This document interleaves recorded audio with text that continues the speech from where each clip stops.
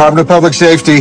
Have you used any aliases in the past 6 months? No. What do you think about? What do you think about his sexual thoughts? Hey, you ain't supposed to ask me that. She starts today. You'll be sharing a desk and a car. You know I got another month, right? You can retire right this minute if you want to. Usually, I'd ask a seasoned guy like Errol to help you stay out of trouble. In this situation, things are the other way around. I've got 18 days to teach you everything I can.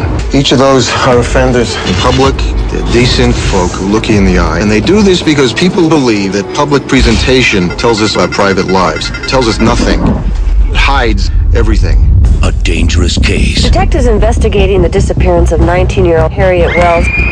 Did you put that thing? No.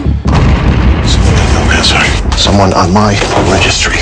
A desperate search. Taken a girl and disappeared. Did you help her?